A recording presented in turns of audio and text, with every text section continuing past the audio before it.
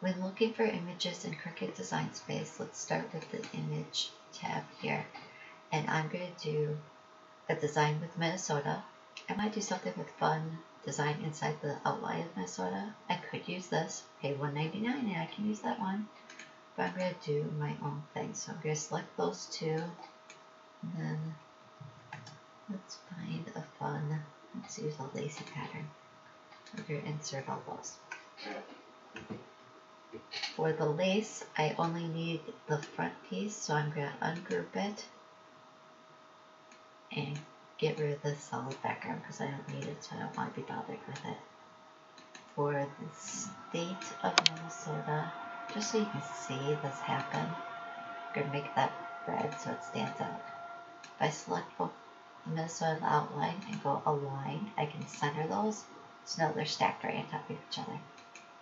Okay, so now I could grab that and everything goes bigger all on its own. Okay, so now I want to do just the red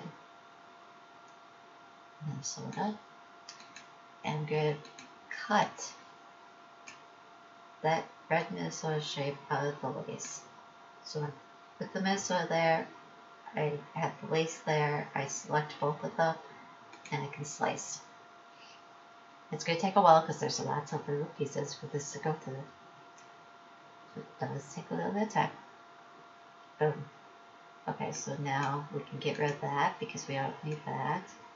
And it kind of cut us a couple different pieces that we could use.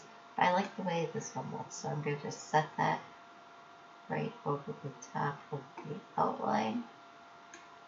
And then I'm going to select both the outline and the piece I cut and hit weld. And now that's all welded together, I can use that in a project.